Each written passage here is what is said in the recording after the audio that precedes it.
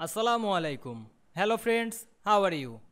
Welcome back to our new video. In this video, I am going to show you how to align two tables horizontally in Word. Let's get started. Firstly, we have to open a Word document. Then we go to the Insert menu and click Table option. Then create a table. Now we can see here we create a first table very easily. Then we resize the first table some short. Then we go to the down and create another table. Go to the insert menu and click table option and create a table. Now we resize the table like the first table. Then move the table on the side of first table. Then resize the table look like first table.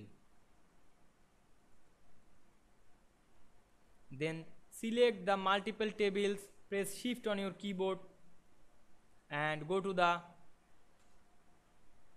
home menu and click justify option.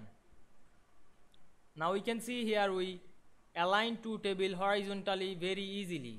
I hope you enjoyed the video. Please like, comment, share and subscribe my YouTube channel. Thanks for watching.